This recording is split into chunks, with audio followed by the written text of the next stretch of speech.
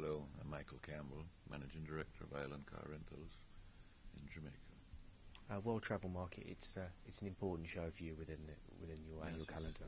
It's important for we get a lot of European business, and not just UK, but generally Europe. So World Travel Market is an important show for us. Now, can you tell us a bit about Island Car Rentals as a company? Island Car Rentals was established in 1974. It is now the largest car rental company in Jamaica. We do virtually anything with ground transportation. We do straight car rentals. We do tours, private tours. We do chauffeur transfers, general transfers, day trips, excursions, private, whatever you want. We don't sell seats, as it were, on buses, but if you have one person, two persons, 20 persons, 30 persons, 50 persons, 100 persons in a group, that's what we do. And what are the biggest changes you've noticed over the last 40 years in Jamaica? Wow, in Jamaica? In the industry or in Jamaica generally? In Jamaica and in particularly the travel and tourism industry.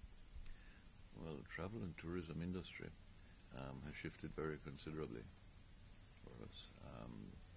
The advent of the all-inclusives meant we had to reinvent ourselves because people staying at all-inclusive seldom rent cars. Where we have found our market nowadays is the ethnic market,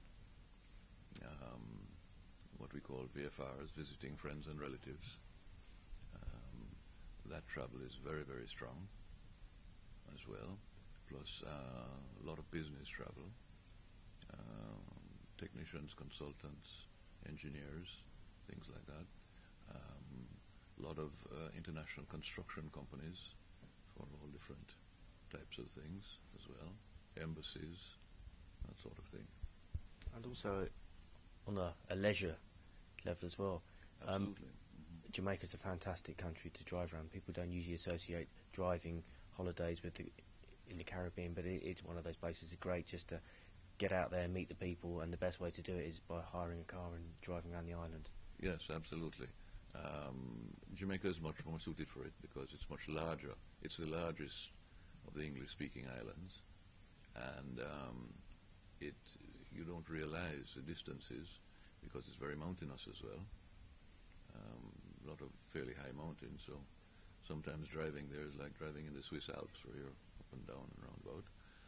And it has a lot to see, a lot more to show than most of the other islands. And the people there are extremely friendly. You know, we used to have Italian clients coming down who didn't speak English.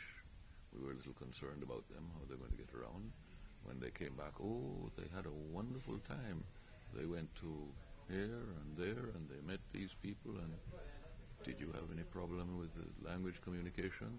Oh, no, everybody understood what we wanted. And it's fabulous. We're coming back again next year, and we're going here and there, and, you know, there's a lot to see and a lot to do more than the average island, as Jamaica's motto is now. We're more than a beach. Once you go, you know. And it's a beautiful nation for exploring the interior and the mountains. Absolutely. Absolutely. A lot of, there are sections of Jamaica, believe it or not, that have never been explored. Nobody's ever been in there. It's very rough terrain, mountainous, and a lot of forests and things like that, and nobody's ever been in there. Now, how would you like Island Car Rentals to evolve as a brand? How do you see the kind of next 5 to 10 years? It's going to evolve. It's going to go Caribbean-wide, sooner or later, that's one for sure.